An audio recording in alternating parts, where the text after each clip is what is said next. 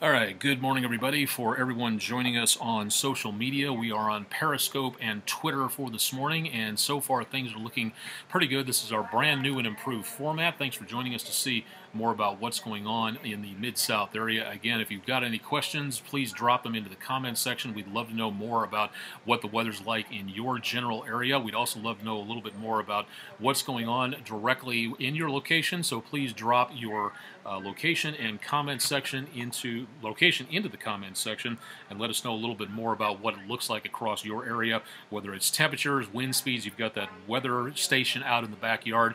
We'd love to know more about that, so please let us know a little bit more about what's going on in your area. Looks like we are good on Periscope and Twitter for this morning, so give me a second to get repositioned here, which cobbling together all this equipment is not easy to do. So we'll go ahead and bring our Facebook friends into this and show you a little bit more about what's going on out across the Mid-South. If you have any questions, again, please let us know. Drop them into the comments section. We'd love to be able to see more out there. Welcoming all of our friends on Facebook and joining us for this morning. And things, again, pretty quiet for right now.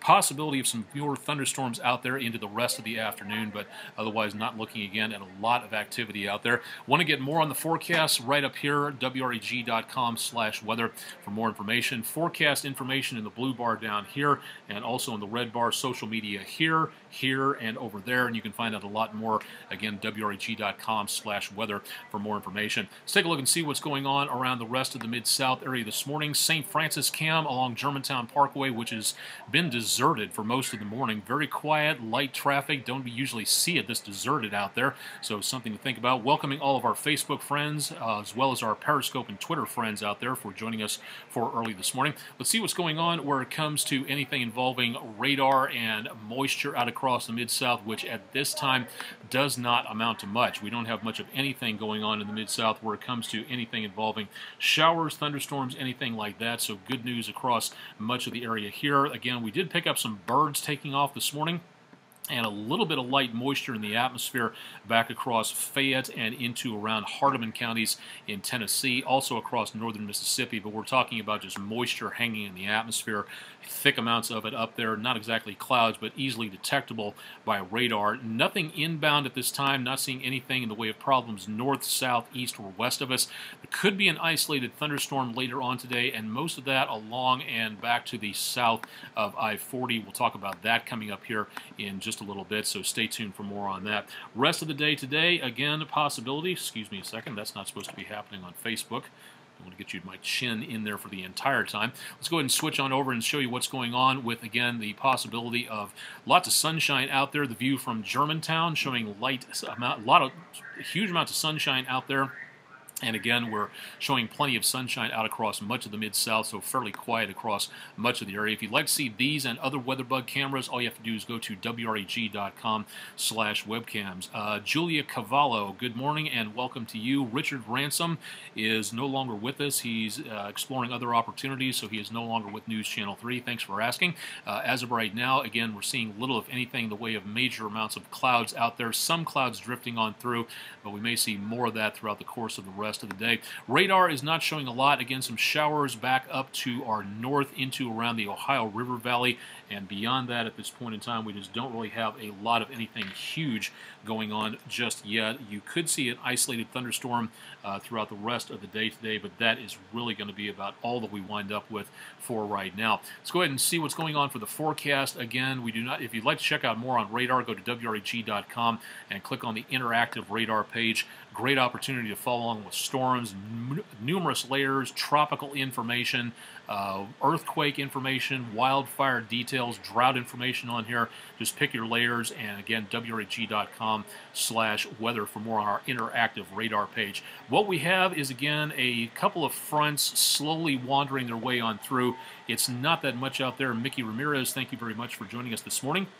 Again, decently quiet across much of the Mid-South. We'll have these isolated possibilities of showers and thunderstorms right on into, and unfortunately close to Monday morning, which is not entirely good news for the eclipse. We'll take a look at that forecast coming up in just a little bit. Most of the country is quiet right now. Some heat advisories taking place down around portions of Oklahoma, Arkansas, Texas, Louisiana, and west central Mississippi, but not that much going on again in the Mid-South. It is going to be a hot and humid weekend coming up.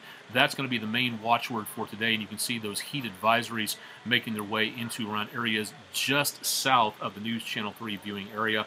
But we're going to be seeing some heat index numbers close to around 103 degrees today at the hottest part of the day. So please keep that in mind if you're going to be heading out the doors, doing anything outdoors across much of the Mid-South. Could be a bit of a problem there, again, for outdoor activities. Currently in the Mid-South area, temperatures again on the warm side, and as we get into the course of the rest of the day, we'll be looking at numbers going back into the lower to mid-90s. Low temperatures tonight, again, back into around the mid to upper 70s. If I can get the National Weather Service data to behave. Looks like we may not have that right there. Okay, well, we'll try that again. High temperatures again into tomorrow. I think I'm just going to go ahead and, yeah, okay, fine, I get it. We'll go ahead and switch to the News Channel 3 7-day page.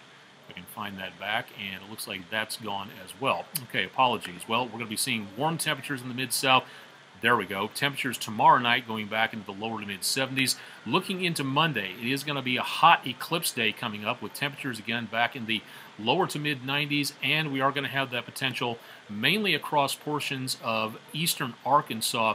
The best possibility of anything involving thunderstorms will be here, northwest Mississippi, and unfortunately parts of southwest Tennessee. It's not huge, but it is still possible, and it looks like that'll be coming up a little bit later on into the afternoon or so. Randy Wilbanks, thanks for joining us from Walnut, Mississippi.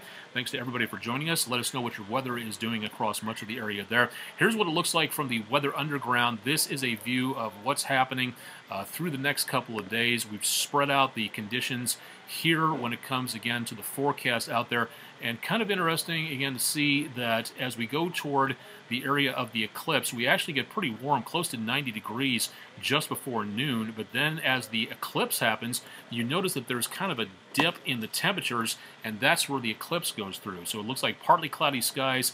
Could be the possibility of an isolated chance of a shower or thunderstorm, but a minimal chance for right now, so that's good news. This forecast that you see here is much improved from what we saw just a couple of days ago, so very good news at this point. It's not perfect, not going to be perfect, unfortunately, but this is about as good as it gets out there. So looking much improved for the forecast across much of the Mid-South. Harvey is a tropical storm, albeit just barely into the Caribbean, and that's going to go barreling over towards Central America. Not a threat to the United States. Winds at about 40 miles per hour. We also have another couple of disturbances that are on the way. Hopefully this is going to lead its way into the Caribbean, south, well south of the News Channel 3 viewing area and the United States. We'll be watching those over the next several days. Tons of information about experiments for the eclipse coming up and what you can do to get prepared for it on our social media pages, spaceweather.com. We've also got information about World Humanitarian Day on Facebook if you'd like to know more about how we can all work together to make a better world, and more information about the eclipse possible on Twitter.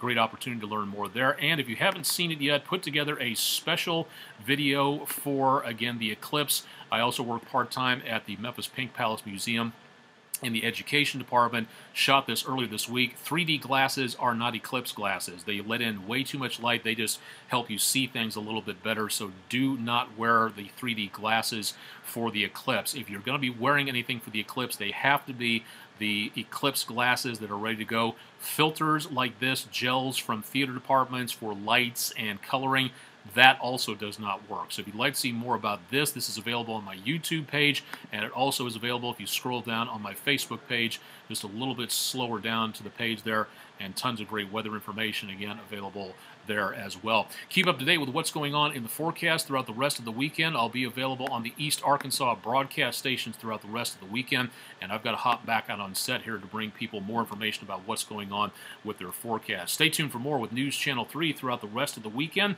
live and direct from downtown Memphis. I'm meteorologist Austen Onek. Stay tuned for more throughout the weekend on News Channel 3.